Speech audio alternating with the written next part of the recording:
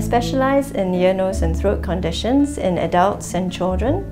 The common conditions that I see are things like tonsillitis or tonsil problems, snoring, especially in children and adults, things like nasal allergies or allergic rhinitis, sinusitis.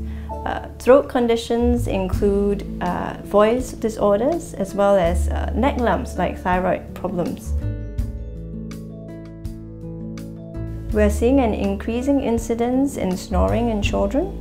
This is probably because parents are more aware of the long-term consequences of this problem. These include things like poor performance in school, poor concentration, affects the quality of life, and long-term problems in adulthood like high blood pressure and heart problems. So in children, this is easily reversible with a short surgical procedure, as the condition is usually associated with large tonsils and adenoids.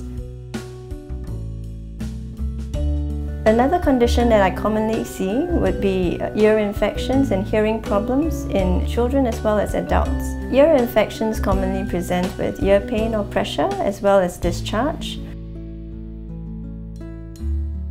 This can be easily established with examination in a clinic and a quick hearing test. And in certain cases, medication may suffice. Again, a simple procedure may be needed.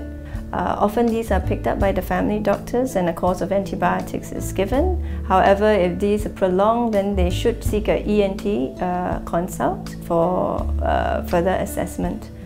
As for hearing problems, this could come from a multitude of conditions. It could be due to issues with conduction problems as well as nerve damage. Depending on the degree of hearing loss, various options are available. Surgical options would include cochlear implants for severe hearing loss, and these can be done in young children as well as adults.